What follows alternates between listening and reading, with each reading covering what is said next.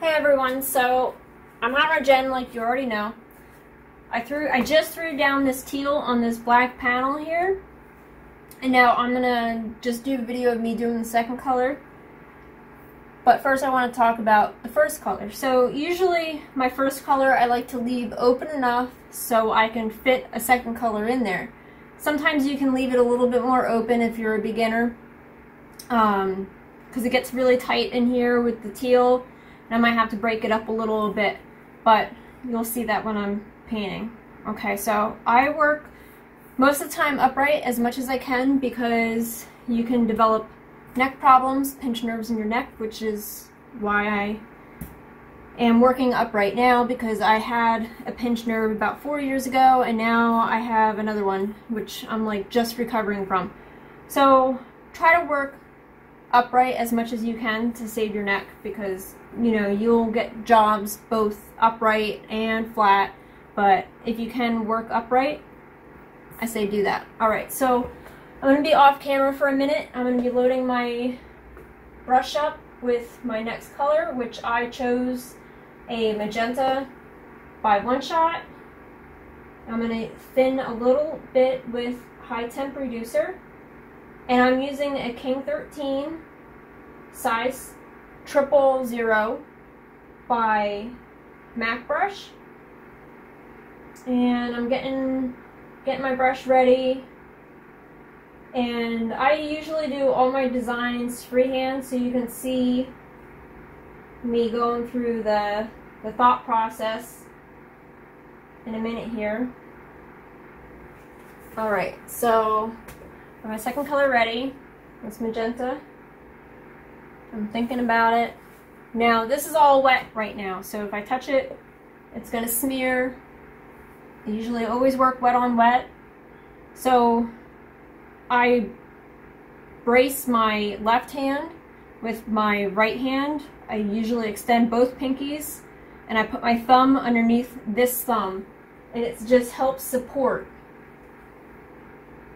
So I'm going to put my one pinky through here.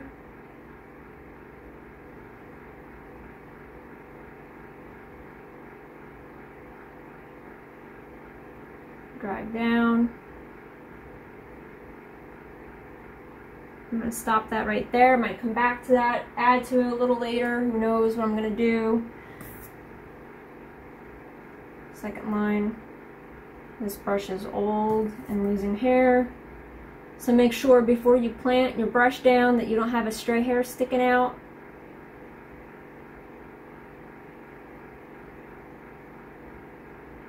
I'm going to lift up.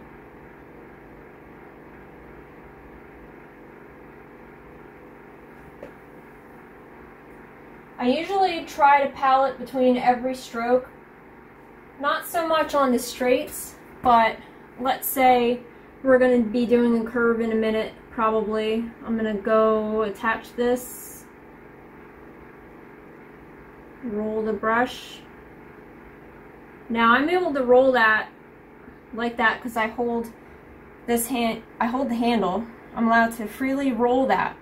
If I was holding here, I have like a corner, a flat spot on that wrap, so I'm going to be bump, bump, no matter which way I roll it. And same thing with right-handers. If you're holding down here, you can roll until you hit the bump, bump, bump. But if you hold here, you have free range no matter which hand you hold your brush in. To hold here is good for doing long straight lines, but if you want to get into curves and tight turns, rolling the handle is beneficial, and especially when you go into lettering, you're going to need to be able to roll the brush in your fingers like that. So that's why I hold the brush like that.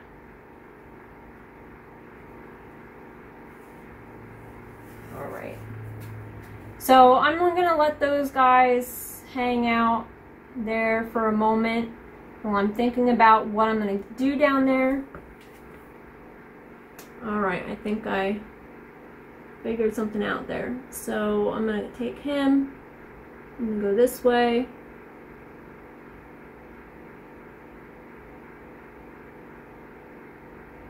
roll the brush. I'm going to stop before I get to the next line. I'm going to do the same thing. Now I'm going to make a guide point right there. I just dash it there, and that's going to be my landing zone.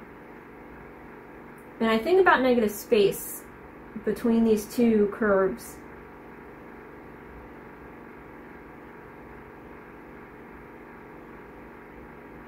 Start rolling more and more and more and more and more, and then lift up. Now these you can come back and clean up.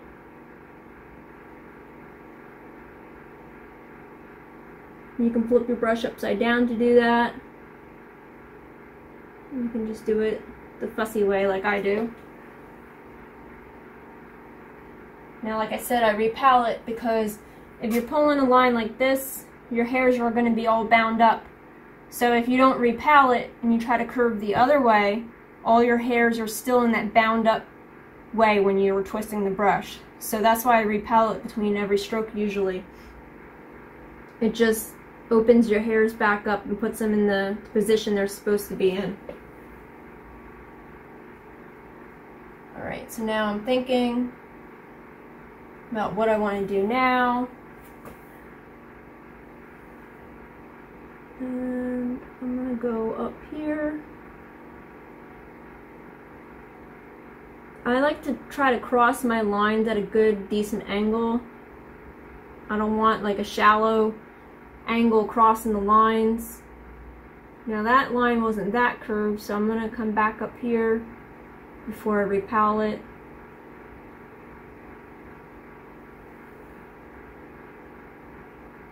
Just do that.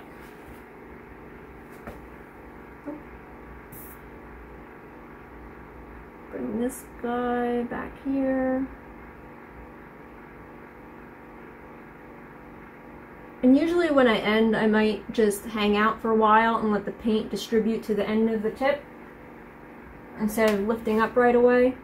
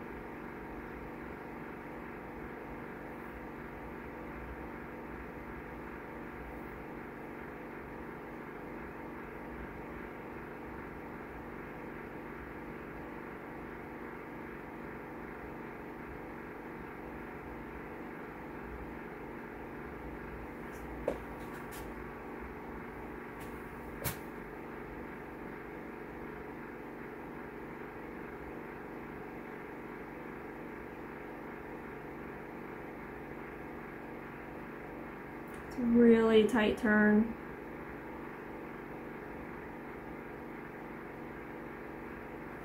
Now the other side I might not be able to do that in one stroke because this side I'll have certain curves going certain ways will be harder for you to do than other curves going certain ways. And I know this one's one of my weaker curves on this side of the board. So I might do this in two strokes, which is fine. And go slow, and I'm only really using the very, very, very tip. And repalette.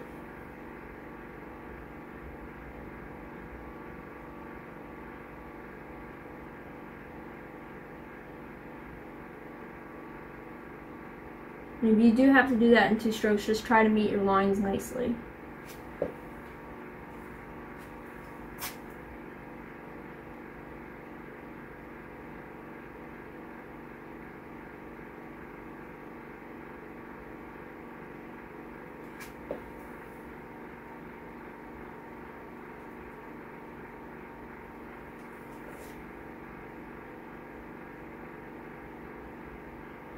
And when you're working on a board like this, when you're working upright, you have the ability to take a step back and observe your balance on your design. Because if I was working flat over a table, I only have the distance where I'm sitting and looking down. Whereas when you're working upright like this, you can take a step back and really watch your work.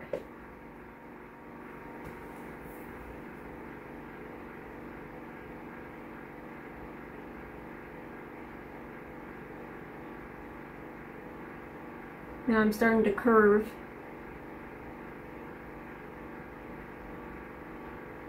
Right a little bit before I got to the center there, I already started to curve to go down. You gotta set yourself up, because if I started to curve here, because if I started to curve down here, then my reaction of that would start benefiting me right here, and then my line would look like this. It would go up higher and then lower.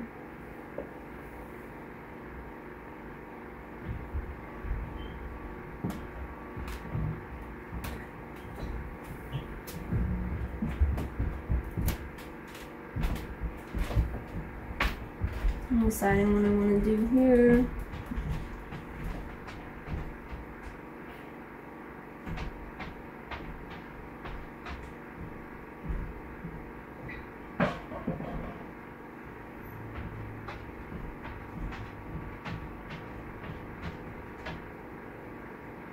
I'm going to stop there and regroup so I can see.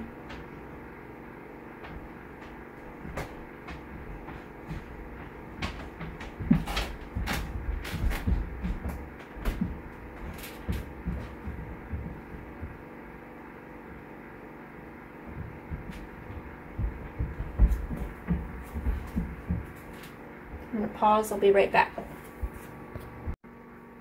Okay. I have to go get a drink real fast. Okay, where do I want to go? See, I build up here. I need a little bit more pink in this section. This is how I think about design. Think about the flow of the colors together. So I might leave this area alone right now and play around with this area and then come back up there.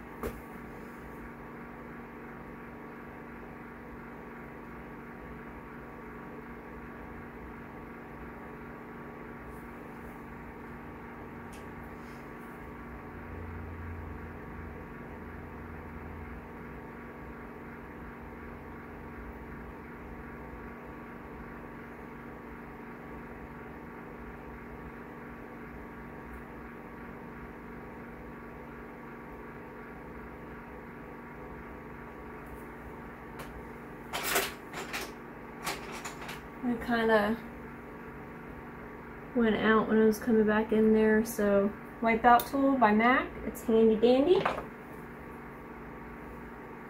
Alright, so I'm looking and I'm looking, and I have a lot of things pointing down here, and these guys are pointing up, so I'm just going to come in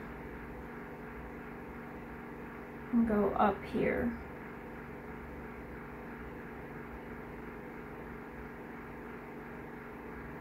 Now crossing over horizontal like that is very tricky.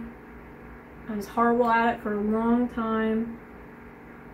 And that's another thing about working upright, is that you can level your head and look. Because sometimes when you're going like this, you might get cockeyed because you're not looking directly parallel to your center line there.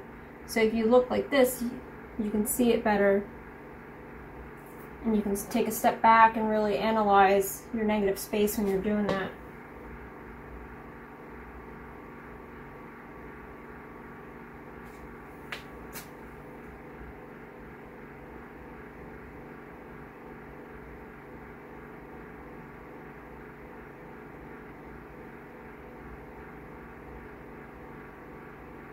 Okay. So I know these are going to be filled, that center is going to be filled, these are going to be filled, and also this is going to be filled. All that is going to be filled.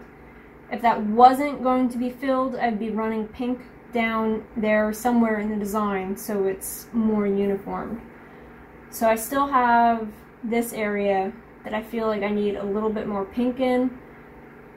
So just to look at it for a moment. And I know this area is not going to be filled in.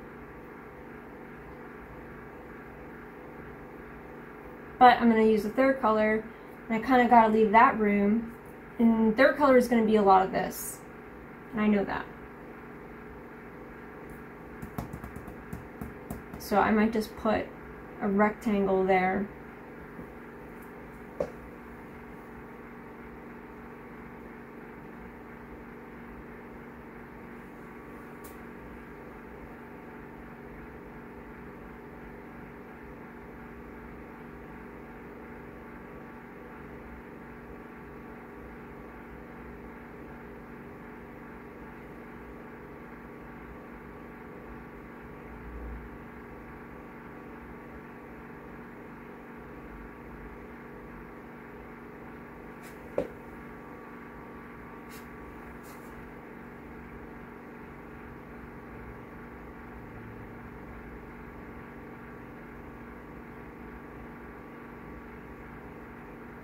Okay, so I'm going to clean my brush out and probably set up my fill color just so I have a visual idea of where all my color is going to be, and then I'll go to the fourth color actually to do all the little crossovers. So stay tuned.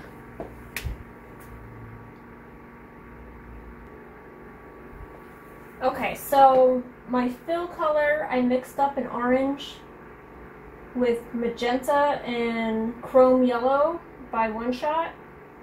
And I'm going to use the same brush to do all the fill-in work that I did all the line work with. I'm paletting right now. I usually palette pretty heavy when I'm doing my fills. Alright, now everything's still wet. I'm doing this all in real time. I only stopped to take a drink and clean my brush out from one color to the next. Alright, so make sure you don't have any hairs coming out. I said this is an old brush. Well, old for me.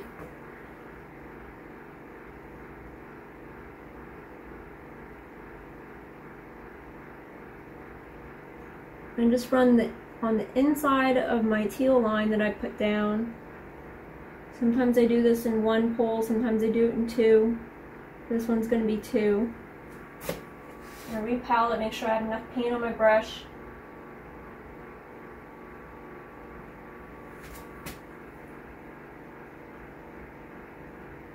Be mindful where your fingers are. I know my left pinky's gonna have to come up so I don't run it into paint. So I'm still bracing with my right hand. Okay. Now these triangle bits.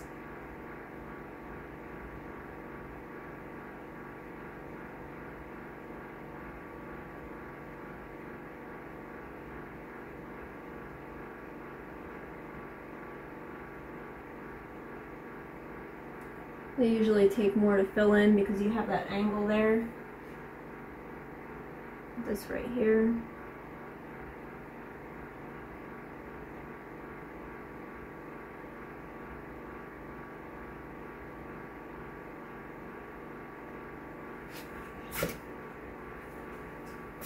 I'm looking at it now. Now I might fill these up. Oh, see the brush hair was coming out. Now I have orange paint over there. I'll show you how to fix that. You can wait for that to dry or you can fix it now. I'll show you how I would do it now.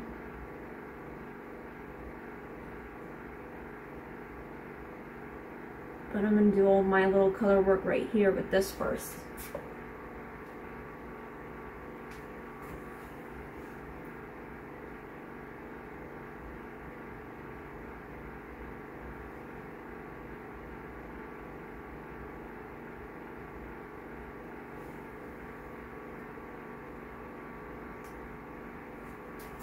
Okay, now this is a big fill down here.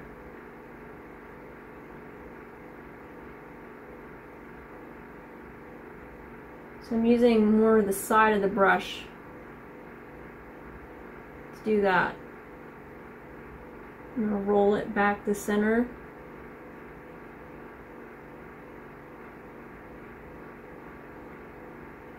Straighten out more and more and more.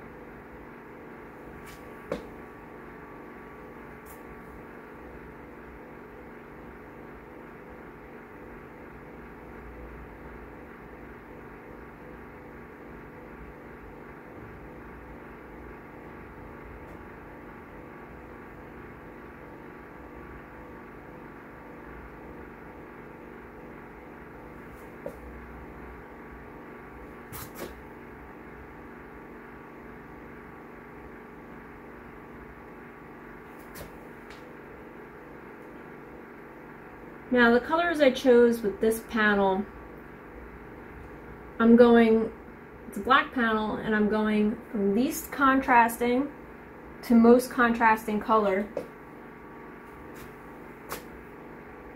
Because if I put the pink down first and then I put the teal down, the pink would look like it's broken lines. It fools your eyes around. Alright, so now I know I'm definitely going to go up here and color those two in also, because I think I would like the way that looks. And I'm pretty sure these are going to be my last fills.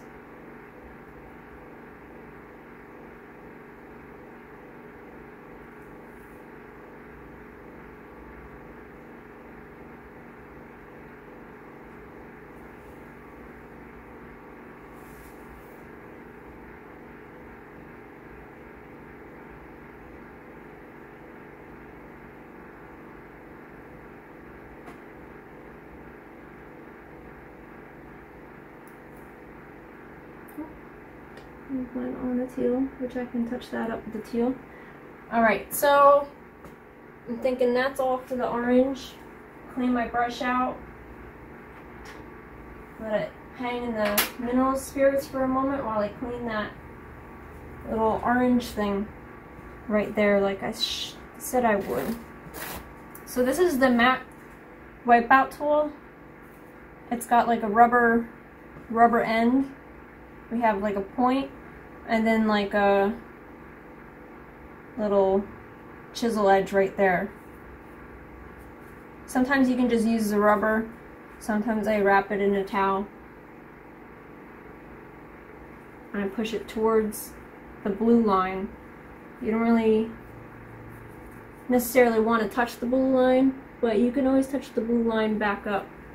And now I'm just going to use the tip and push, wipe the tip, push, wipe the tip, push, wipe the tip.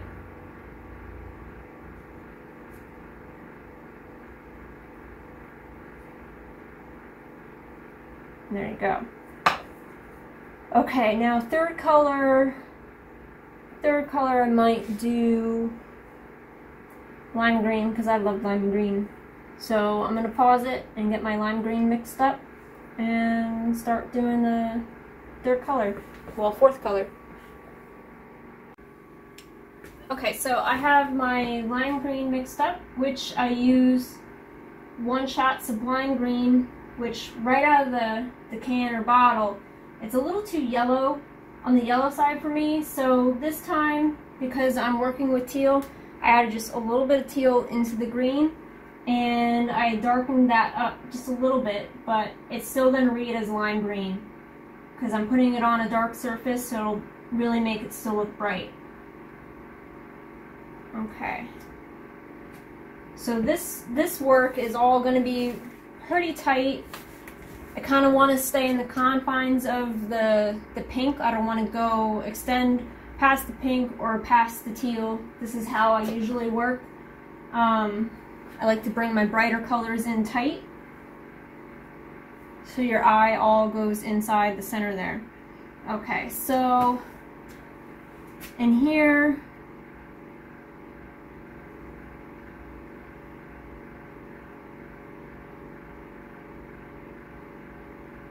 I'm going to do one of these. Now after I do the green, I'm most likely going to go back in the orange and cover where I painted the green. And I could have waited to paint the orange in, but I really wanted to visually see how much orange there would be so I can balance it out. See if I needed to add it anywhere or not. So sometimes I work forwards and then go in reverse, but that's okay. I can be very picky about how I do things.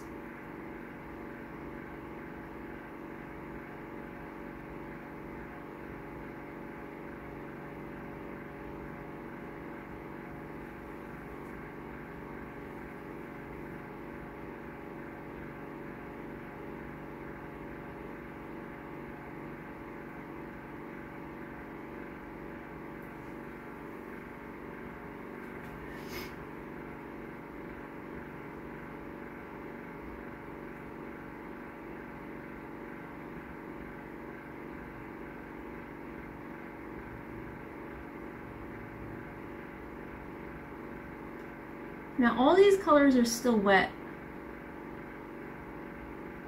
so you don't really want to thin down your paint too much, because too much thinners, and the more times you go over a wet color, chances are you're going to pull that paint up to your color that you're putting over it.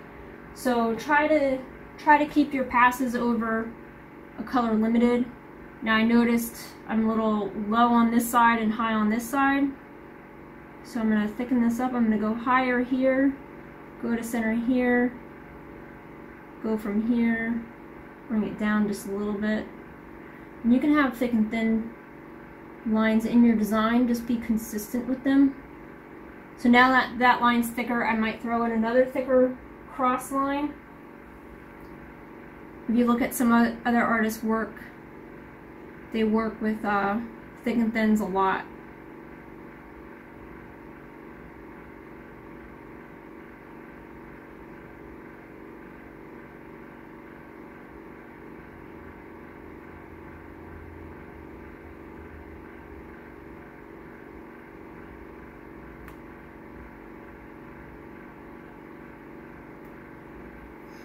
I put my pinky knuckle into wet paint.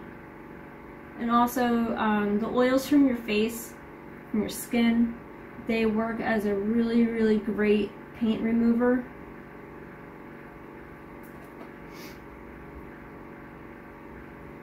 Just keep that in mind. But you can't really paint over that because that's like oil.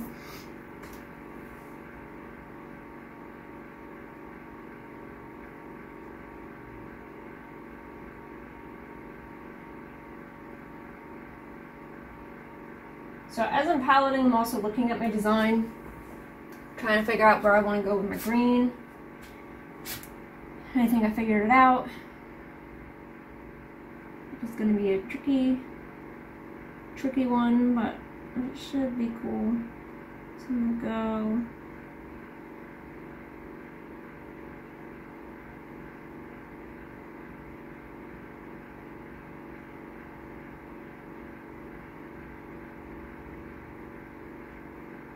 go stop right about there. I'm going to come back in.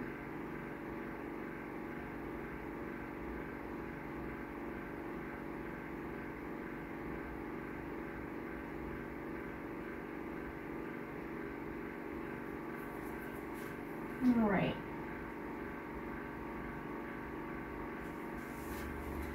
Because I have big negative space open right there, and everything's pretty tight. Sometimes I keep my designs open more than this. Sometimes I like it, keep it nice and tight and busy. You know, learn how to do both. So there's going to be clients that like both.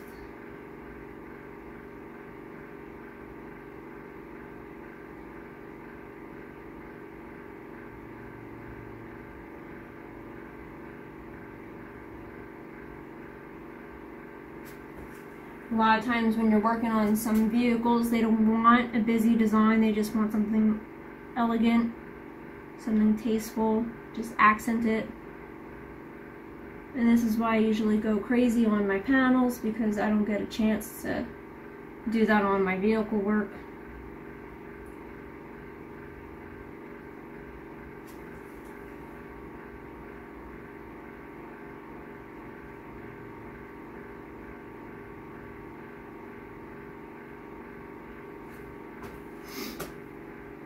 So this I'm going to go up and over. I'm probably going to start from the center here.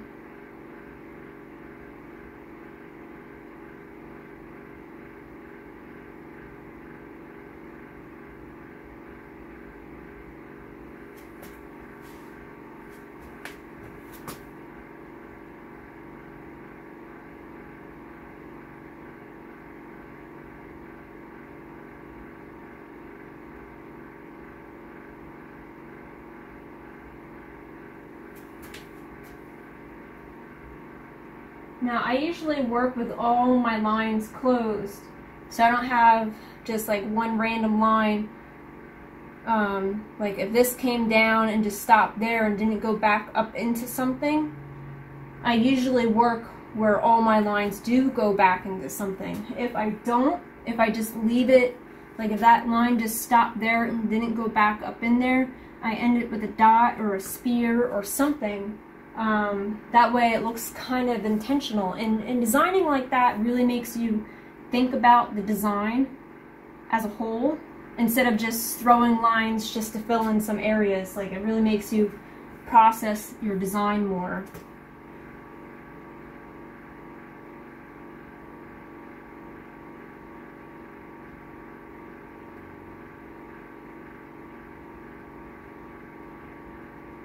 So since I know I'm gonna cover the orange there, I'm not gonna go across the orange with that green there.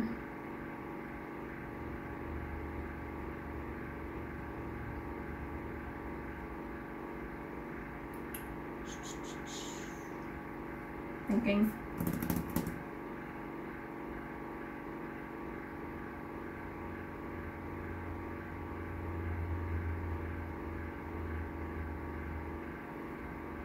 Sometimes you get stuck, and that's okay.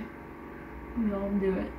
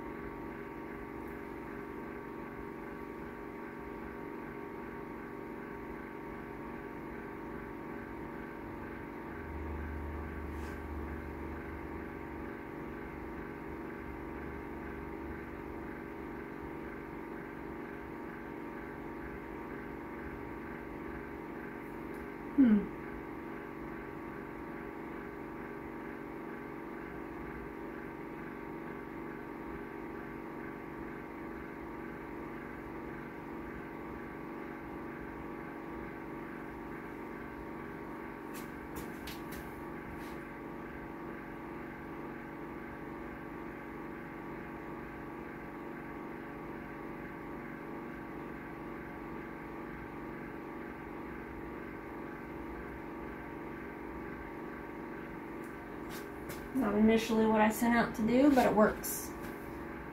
So just go for it. Yeah, I'm gonna connect those.